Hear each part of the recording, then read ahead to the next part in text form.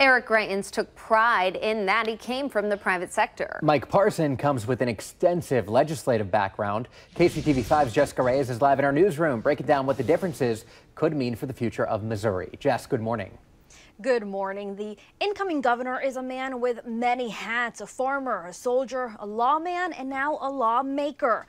Parsons has more than a decade experience as a legislator. He was elected to the Missouri House in 2004, and in 2016 he entered the race for lieutenant governor. Legal expert David Langston says having someone like Greitens who came from the private sector, it was refreshing, but ultimately it hurt the state. He said Parsons' experience as a legislator will create a stability that the state lost months ago. I think the lieutenant governor, now governor as of 5 o'clock Friday, will do a good job of that. I think he knows how to work with the legislature. I think he will know how to move things forward on things that are important to Missourians. Langston also says Parsons isn't using this as a stepping stone for the next thing.